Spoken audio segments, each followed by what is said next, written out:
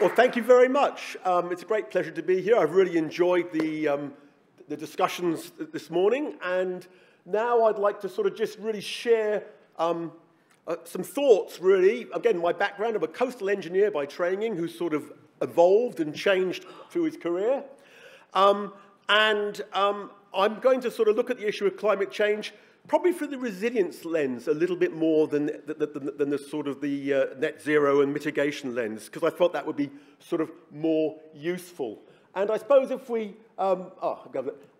go maybe straight away, I mean, today it was published that the February 2024 was the warmest February in recent history, and it's the 9th month in a year we've had a record monthly high temperature. This is annual temperatures here, showing exactly the same thing by Copernicus from 1940 up to the present, seeing that really we're having this systematic warming trend, 2023 being dramatically warmer than any previous year, reflecting underlying global warming due to human enhancement of the greenhouse effect and El Nino. So there's a climatic sort of variation in there, and you do get these variations, but this underlying very strong trend of seeing a rise in temperature linked to our greenhouse gas emissions. So again, the greenhouse effect is a natural effect, so it's always worth remembering the greenhouse effect makes life possible. So it is a pretty important thing, and we should be thankful for it, but now we are enhancing it significantly, and that is the problem, and we've really got to try and get that back into balance. But there are other things that we're observing. This actually that was air temperature, the previous plot. This is sea temperature, and I found this, you know, with some of these, I'm not so familiar to looking at these kinds of pictures, but the dramatic rise, and so this is, again, a monthly plot, so you can see the seasonal cycle. The ocean's warmest about this time of year, because the southern hemisphere is in summer. This is global information, but again, you're seeing warmer and warmer rising, and again, we're in uncharted territory with ocean temperature. That's back in the middle of 2023, so it doesn't go all the way through. And then, something I work on a lot, sea level. Again, this is global sea level going back to 1880, and what you see here is a rising trend, melting of land-based ice, and also the thermal expansion of seawater. And what you see is that actually there's a significant acceleration in that. So sea levels were rising about sort of 2 millimeters a year in the early part of the record. It's now more like 3 or 4 millimeters. So there's a very profound change. It may not sound very much. I mean, I think maybe a way of expressing sea levels is maybe go from millimeters per year to centimeters per century. So that's essentially 40 centimeters over a century. So that's, and it's accelerating. So I'm just saying, and there's no evidence at all that it's going to stop accelerating. So that's something that's a big, big concern.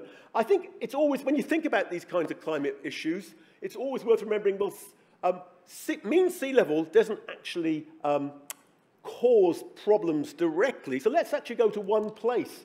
And here's Southampton. So I used to work at Southampton before I went to Norwich. And we did a lot of work looking at the sea level records of one particular place. So this is what you measure at the tide gauge at Southampton. An annual mean sea level. There's a tide gauge, you take all the data, you take an average for the year, you have one number, and you can see it's rising, and this will include how much the land is rising and falling at this place as well, but it's pretty similar to the globe. And at Southampton, it's 1.7 millimeters over since 1935 to 2019, 3.8 since 1991, so that same acceleration of sea level. But then when you have a real record, you can also unpick the highest sea level that happens every year. So this is the highest sea level from the record every year. And these are things that cause floods. So we're moving from the mean to something that's actually a problem for people. And you can see that there's a fluctuation from year to year with that peak extreme level. And this would be the combination of a high tide and a storm surge. So you've got a component of the weather that's producing this, and also an effect from the mean sea level. And what you can see is that actually the variability from year to year doesn't change much, which I think is an important point to note. I always like to look at data and see, well, what really is happening? So and the trend actually is very, very similar to the mean trend of the mean. So really, you could argue that what we're seeing here is really a rise of the same extremes on the mean sea level. So if we take this event, this is the 10th of March 2008, it was an extreme event. If that had happened back in 1935, it would have made a much lower flood. So if you actually go to a real flood, so there's no railway here, I apologize, but these are just two towns on the north side of the Isle of Wight, Cowes and Yarmouth at high tide. And so you can see this is 2008, and that rise in sea level has directly contributed to flooding here, in that the water is about 10 or 15 centimeters deep. In fact, maybe if the water was lower, there might not even be a flood route into the high streets. And clearly, put on 50 centimeters of sea level rise, you can sort of see, without flood defenses, these places are having particular problems. Also, they've been flooded very, very frequently. This happens now occasionally. The frequency also changes. So just to try to go from the global to the... now, that's looking... Everything I've shown you has happened. So then let's think a little bit about the future. And so this is looking at different emissions trajectories. So when we think about the future, it's the future emissions that really drive what will happen in the future. I mean, what we've done already has a legacy, but then the future emissions. So they can be... this is actually following the Paris Agreement and going down to 1.5. So actually by about 2060 in this particular pathway, you're having negative emissions. So the world is actually, the CO2 concentrations are falling. Equally, these are sort of the worst case, very extreme scenarios. And here we have the historical emissions. And where are we going? And I suppose I would probably disagree with, we're actually at the 5-degree view. I think we're more heading off in this sort of trajectory here. So I think there is optimism that actually what we've done has meant we have reduced emissions compared to a virtual world that we're comparing with where we've done nothing. But emissions are still rising. So I mean, it's not a good story.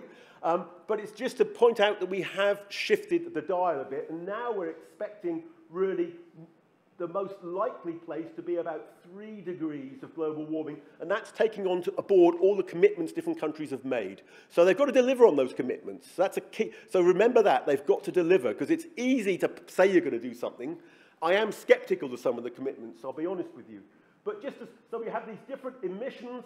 We feel this is where it's most likely, around SSP 4 and 6. Up here, unlikely. Now, obviously, what we want to do is push the emissions down to here, and that's what we've been talking about. Equally, the doomsday scenario, something like Donald Trump is re-elected, he talking about drill, baby, drill, I think is one of his quotes. I mean, putting apart this, maybe pushing up. So there's a lot to fight for and play for in this. But just to focus on, we would think that the SSP 4-6 is the most likely, and then you go in, and so what kinds of temperatures? Well, I've sort of shown you the temperatures already, so the projections, we have this wide range of possible projections, and we're expecting this is sort of where we're most likely to be going, somewhere around about the 3-degree mark, but this is always, can't discount this entirely, and we want to be pushing down to here. Equally, sea level.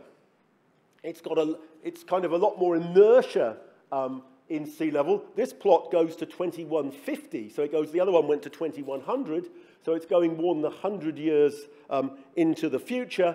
And if we sort of look at the SSP6, it's around about, it's sort of talking about a meter as the median by 2150, so a little bit more than 100 years. But there's a huge amount of uncertainty, actually much more than temperature.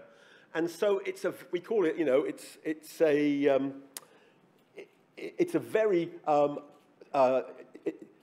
very poorly constrained problem. And these dashed lines up here show where maybe very unlikely, but where sea level could go if we have major output from the Antarctic ice sheet. So it's really, we're trying to make decisions when we have deep uncertainty about what will happen. And that's something to really sort of think about. So let's just move to the UK. That's global. And then, well, what do we expect to see in the UK? And what are we pretty confident about? Well, we expect to see warmer, wetter winters and drier and hotter summers. So that's, I think, you know, we've pretty much seen that. This year, this winter has really been the archetype of that, at least for the winter. And then, you know, and that's obviously going to lead to the issue of more summer heat waves is of particular concern. I think also, as the world warms, the atmosphere supports more moisture, and then therefore it can be more intense precipitation. So it will, a bit like sea level rise, we'll also get more intense rainfall events. And without any sort of science, I cycled my whole life, and you get wetter when it rains these days, I would say. So maybe that's not totally science, but more, and there's lots of more scientific evidence than that to support that. So higher mean sea levels, I've already explained that in detail.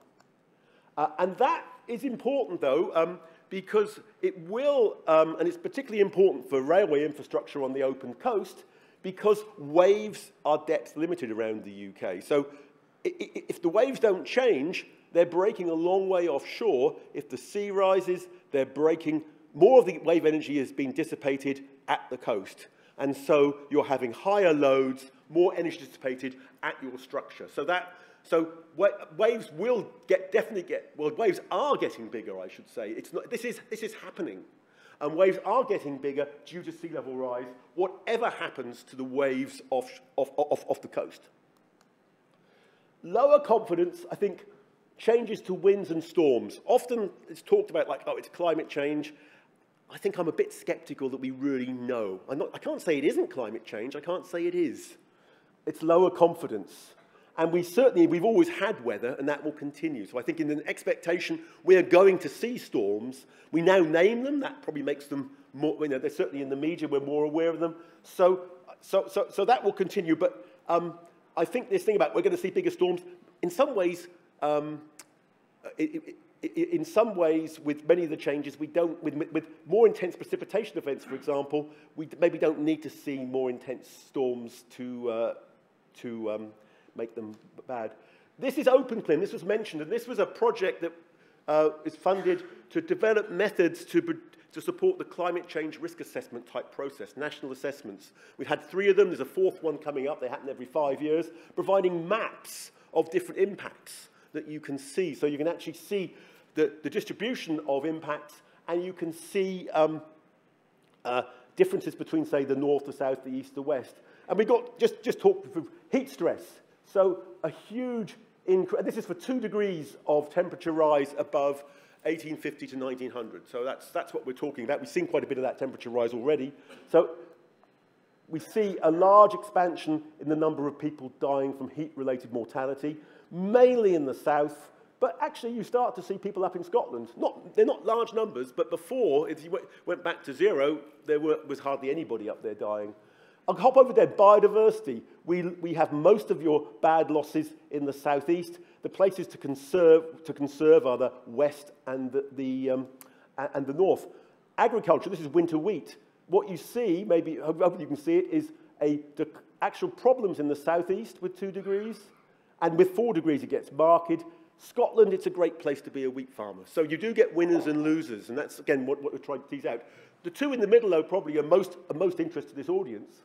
So flooding. So this is catchment level flooding. So it's not talking about runoff due to a heavy rainfall downpour. It's talking about the catchment scale of flooding. And what you see is, this is the 1% river flow. It's growing generally in the west, and it's actually, sometimes you're seeing it decline in the east. So there's, again, an east-west shift. The hydrology does seem to vary. Now, this doesn't fully, in my view, factor in the intensification of precipitation I mentioned. So so there's more work to be done on that, but that's the regional pattern that emerges from our current sort of models. And then what struck me more than any of these results, really, because, I mean, I sort of know this, but at the same time, when you see a map, was drought. It's pretty bad everywhere. And I do feel probably people in general just don't appreciate and that's the 95% of river flow, so the low flow. It's falling everywhere. It's falling more in the east, so again, that east-west split is there, but it's falling absolutely everywhere. And it brings home that really just 2 degrees of warming has very profound effects. So I think in terms of, the wetter winters, and then the drying in the summers. So you've really got a much more accentuated climatic cycle. So I think that's problems for railway infrastructure I'm not a railway engineer, but as far as I understand, that's not something you're going to welcome. I think also it's important to think about weather forecasts because for many of the things that we're worried about, it's quite, as I said, the low uncertainty around storms.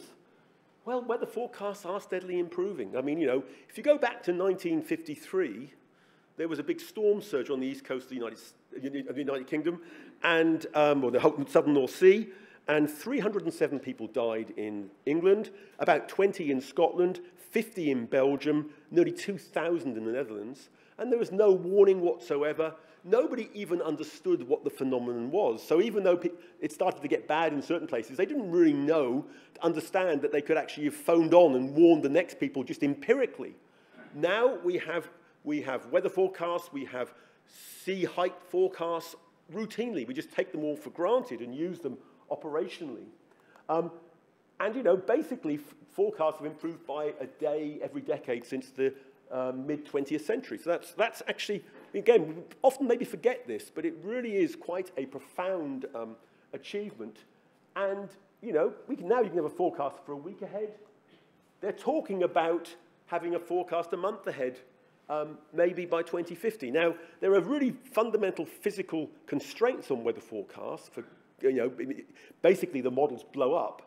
But I think, I think this is a really, and I think, giving all the talks today, you're all very well aware of this, but I just think it's really worth emphasizing that it is actually something that's really innovating and improving and really helps with at least the adapting to the day-to-day of climate. That's really the key point. And for example, when we were looking about Paris before lunch, that's going to depend on this type of information to be able to be effective.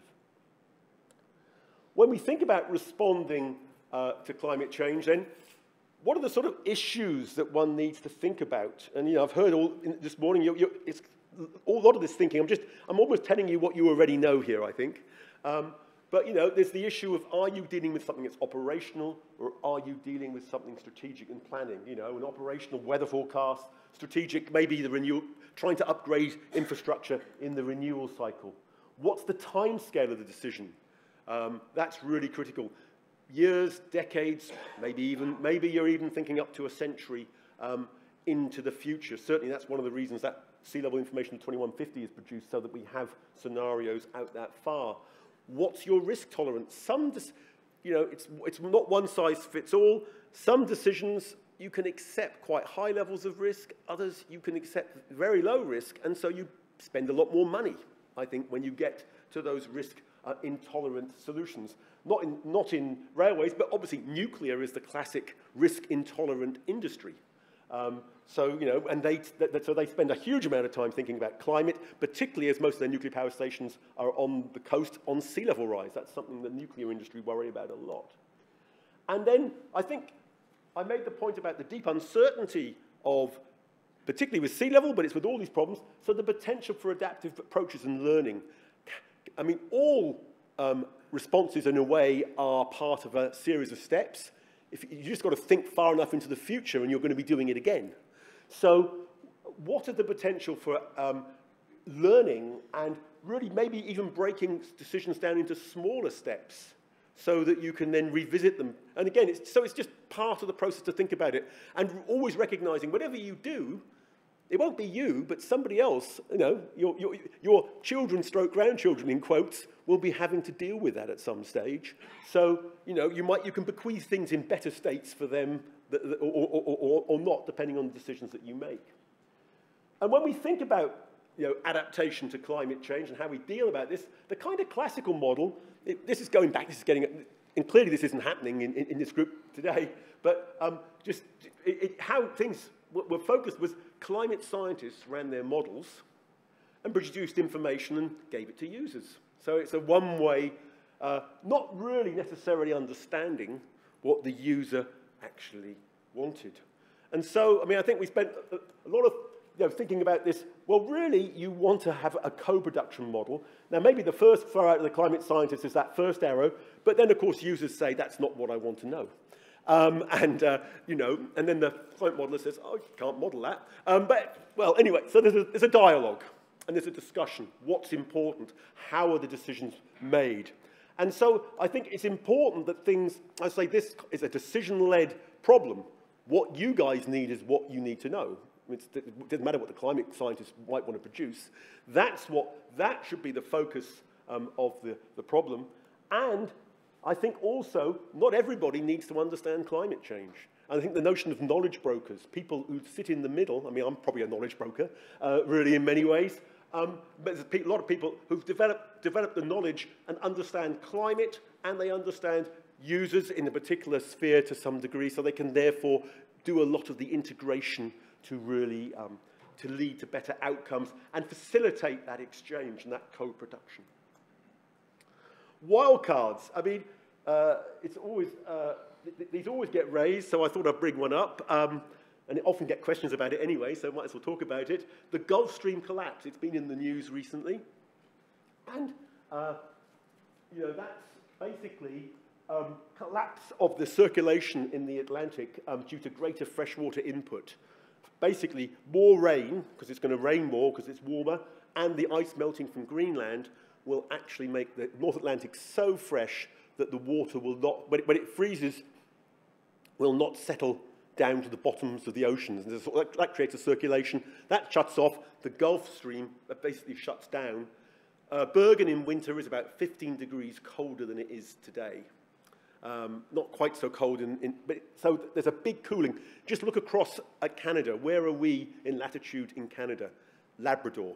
I mean, are there large populations in Labrador? I mean, I've never been there, but no, I think is the answer. So you get this abrupt regional cooling over Europe, especially in winter. And it's a big research topic. I mean, people in places like the Oceanography Centre in Southampton are doing lots of observations and modelling of this. Some people say it's going to happen. I think it's still something to worry about. I mean, it's still something that's been researched, but there is a geological analogue, so it's happened.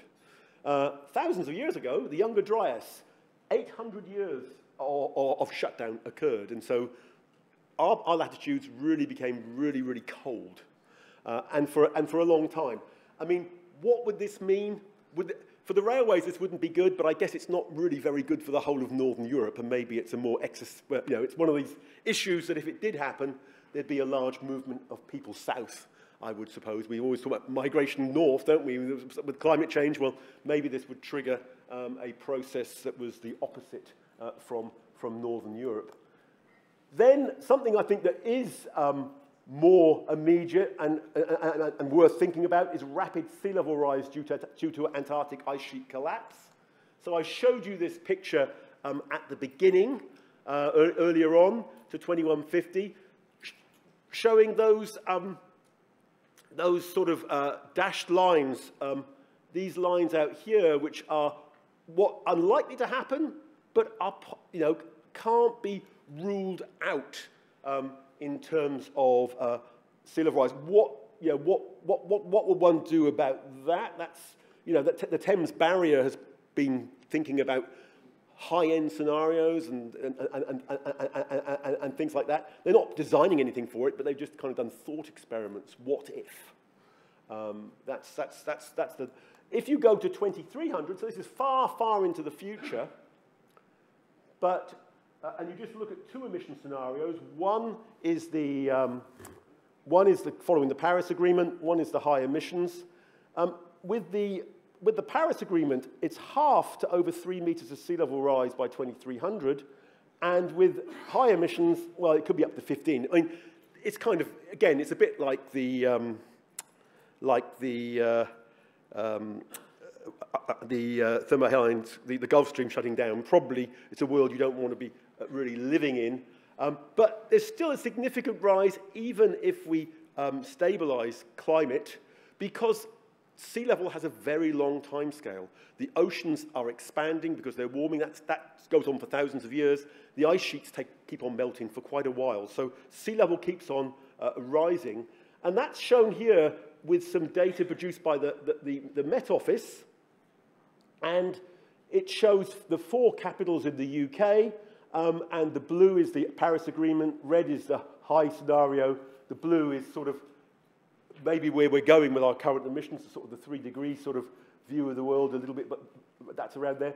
But the key point is it varies from place to place, because in Scotland the land's rising a little bit, so more than in London the land's sinking a little bit, so there's differences around the UK, but everywhere is seeing an ongoing rise in sea level. So that's, again, back to this point that really, from a pragmatic, you can expect sea levels in the future to be higher. It's not a question of will it rise, it's how fast will it rise. So that's something to think about, and that will keep on going. So that might lead to maybe some more radical decisions about certain routes and things, for example. So some sea level is locked in, there's a commitment to sea level rise, and there's a commitment to adapt to sea level rise. So, some simple conclusions, really. Well, climate change has been observed. This is not theory. This is something, you're living in that world. And that's temperature rise, sea level rise, etc., the factors I've talked about. Some features, though, do remain uncertain. Things like storminess, how much that's going to change. We still will have storms.